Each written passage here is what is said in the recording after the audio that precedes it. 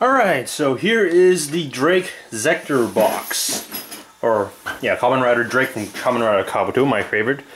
The Korean version, because if there's one advantage to having Korea and China is that since the when the Kamen Rider shows showcase in those countries, it's usually 3 years, 2 to 3 years after the Japanese release. So usually, if you can't find the Japanese version, you will definitely, most likely, find the Korean or Hong Kong version, not the China one, because they don't showcase that bull, because they suck.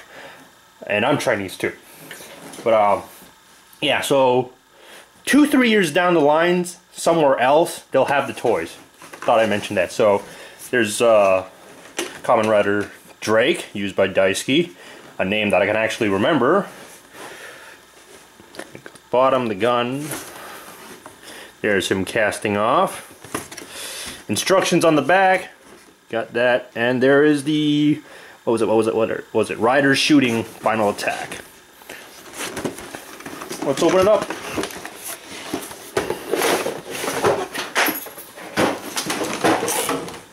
Huh. It's definitely smaller than the show, but... because the one in the show was pretty huge, actually. If you look at Gong, or the little girl that follows Daisuke, it was pretty freaking huge, and this is for the kid. It was pretty freaking huge in the show, meaning that it wasn't kid size. Oh, look, it's that thing, Bokenger. Is that Bokenger?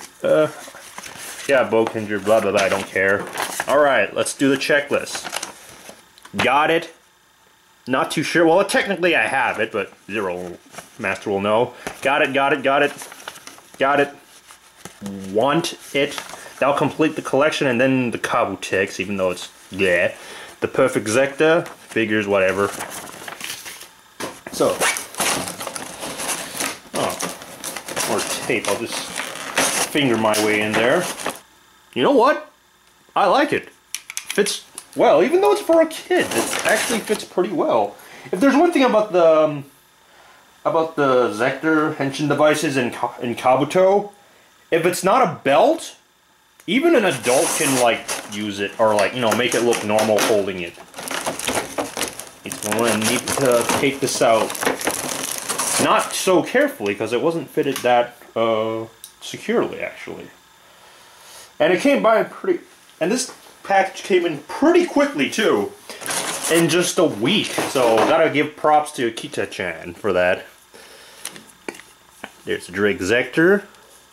It looks really cool in person, actually, to be honest. It didn't look that great in video. Ooh.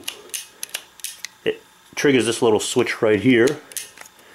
That's cool, and there's a little purple red thing going there. That's kind of neat. Oh, this is pretty cool. Now I could go dress up as Daisuke, because I apparently have the same hairstyle he has. And the hat. Combine. Connect. There we go. Now we can Rider shoot. Let's see, to open this, I know this part lights up. There's only like one place that lights up on this. Oh, the switch is pretty well hidden. Is that the only way? Oh, yeah, that's the only way. There's no clip or anything to release it. Alright. Well, it's fairly secure. It's stiff. Wait, was there... oh, okay, this part protects it from, like, falling out. Okay, I almost broke it right there. Oh, looks kind of neat like that.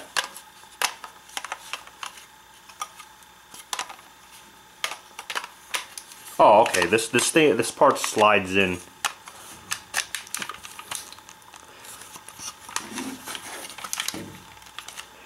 Well, did it stick out, or is that pretty much it?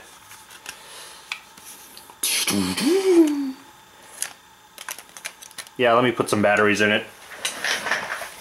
Alright, I got some batteries in this. Now to turn it on. Where's the speaker at? Oh, the speaker's right here. This should be pretty loud. Not really.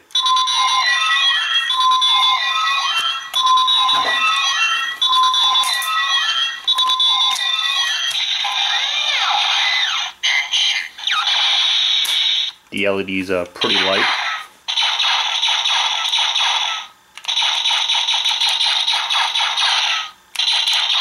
Pretty neat.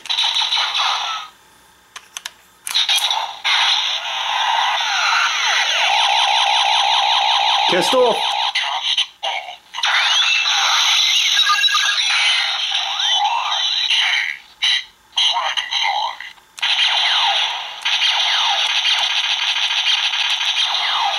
Should have had like a machine gun thing going on.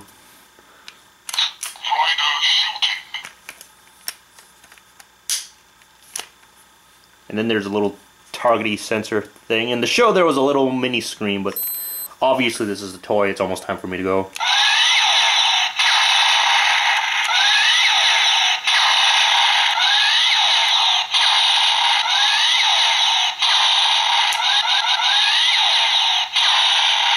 Kind of like Samus's charge beam.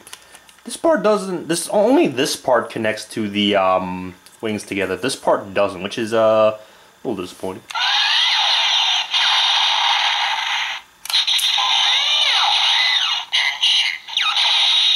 Yeah, it just cycles through, which I think it's okay actually. It's definitely way better than Captain Crunch. I mean, DN's gun. How you wish there was recoil on this. Alright, next up, it's a sword.